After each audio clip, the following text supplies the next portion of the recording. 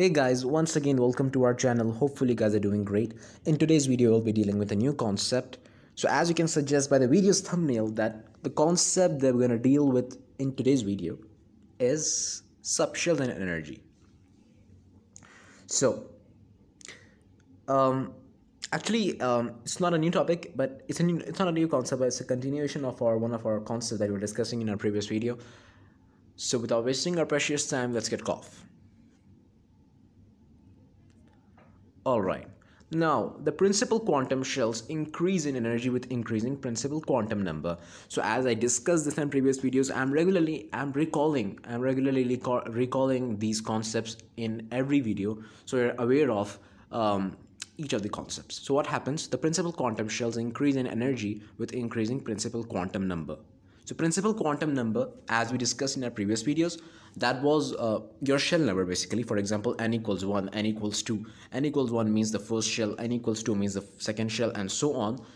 And for example, we have here n equals 4 is higher in energy than n equals 2. This means the fourth shell is higher in energy than the second shell. That means when we are increasing the distance, we are increasing the energy.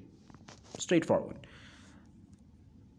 Alright, the subshells increase in energy as follows. So we talked about this pattern also in our previous video. So make sure you check out those videos about our ground state, about our subshell. So make sure you check them out. Alright, so the subshells increase in energy as follows. So S is less than P, P is less than D, and D is less than F. So the pattern they are following is SPDF. Easy to remember. Now the only exception to these rules is the 3d orbital, which has slightly higher energy than the 4s orbital, and this also we discussed in our previous video where we're discussing about ground state. Because of this, the 4s orbital is filled before the 3d orbital. Alright, so 4s is slightly higher in energy. Now 3d orbital has slightly higher energy than the 4s orbital. There is a very little energy difference, if you see, and that's why the 4s orbital is filled before the 3d orbital. So as we know from our previous notes, that was we are filling all the atoms in their ground states.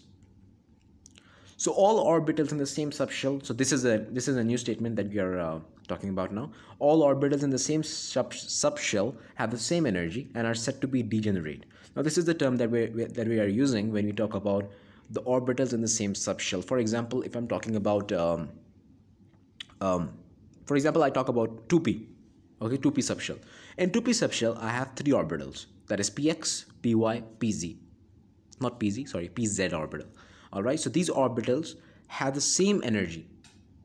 Alright, and they are said to be degenerate. So make sure you're aware of this term. And it is mentioned in the example below that px, py, and pz are all equal in energy. Likewise for d orbitals as well, that d subshell that contains 5d orbitals, and f subshell contains 7 f orbitals. Alright, so they are also all the orbitals in their respective subshell, they are all equal in energy, and so are said to be degenerate. Alright, now this is a diagrammatic snapshot of how it's increasing, how the shells and subshells and orbitals are increasing in energy. So you can see from the diagram, let me just take the pen, sorry, 1 second, yeah, here.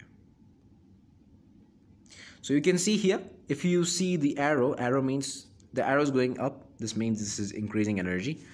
So the least energy, that is 1s. Then we have the second shell, 2s, 2p. Then we have 3s, 3p. And then we have 4s. We discussed about this because 4s is slightly lower in energy, but it is filled first. But therefore, when we are writing the electronic configuration, make sure you write in this order: 3s, 3p, 3d, 4s, because 4s is the fourth shell, and we're talking about the order of shells. So that means the first shell is obviously filled first, second shell is filled second, third shell is filled third, except for the fact that 4s is slightly lower in energy than 3d, it's filled first.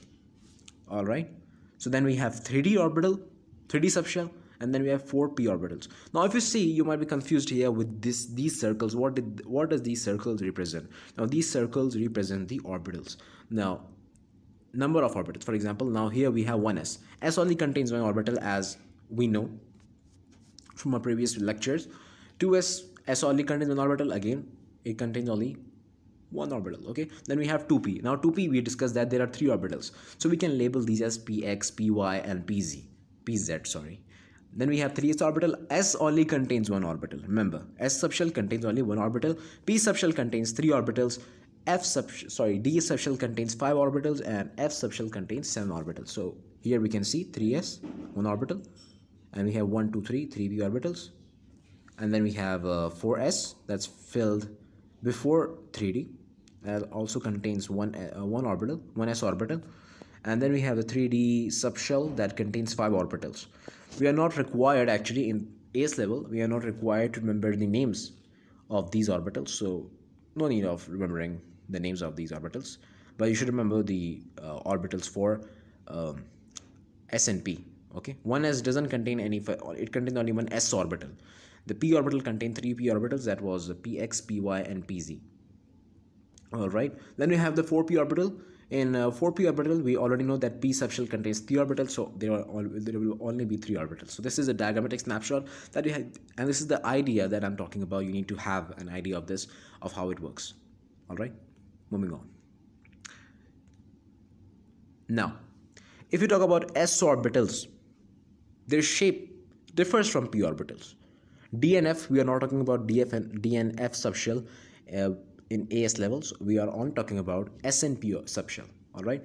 So if you talk about the structure of the S subshell, they are S orbitals. They are spherical in shape, and their nucleus is located at the center. All right. So the size of the S orbitals increases with increasing shell number. So if you talk about the size of the S orbitals, for example, if I'm talking about the S orbital in n equals 1, that will be of smaller size compared to n equals 3. That will be in third shell. If you talk about the S orbital, that will be larger in size, greater in size. All right.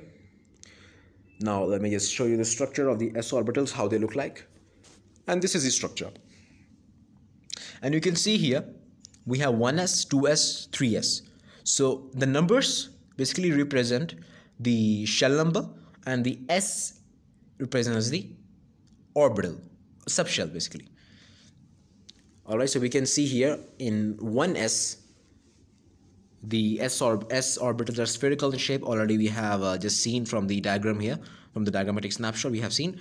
And we can also see that there is a difference in their sizes. So 1s has the it's the smallest in size, and whereas compared to 3s, that's the greatest in size. So this means as we increase in the shell number, and this proves that as we increase the shell number, we are increasing the size of the s orbitals.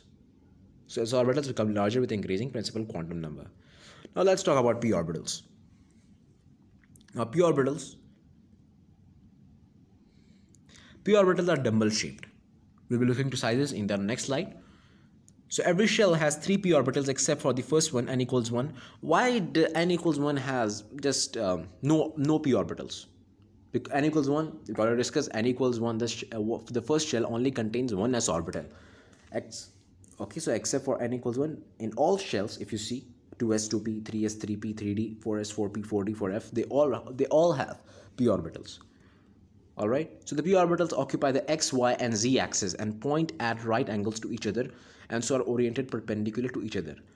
The fact that occupy the x, y, and z axis, this means that they are labeled as px, py, and pz. This gives us an idea that px, py, pz, this means they are oriented, they are occupying the x axis, y axis, and z axis, and they are pointed at right angles, and so are oriented perpendicular to each other. So the lobes of the p orbitals become larger and longer with increasing shell number. The similarity is that s orbitals as well as p orbitals, they are increasing. They have an increasing. They become larger and longer. The s orbitals also become larger in size with increasing principal quantum number or shell number. So let's just look at the diagrammatic snapshot of how the p orbitals look like. This is the structure that p orbitals have. So they are occupying, here we can see they are x, y, and z. They are occupying the x, y, and z axis in each of the conditions. This one occupies x axis, this one occupies y axis, and this one occupies z axis. And we can see there the p orbitals become larger and longer with increasing principal quantum number, and you can see they are dumbbell shaped. All right, so this is the shape of the p orbitals. They are dumbbell shaped.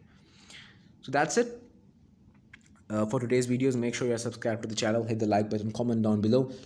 So as per your comments, we can improve the videos. We can discuss the concepts that you are troubled in or you are facing difficulty. All right, that's it for today's video. Cheers.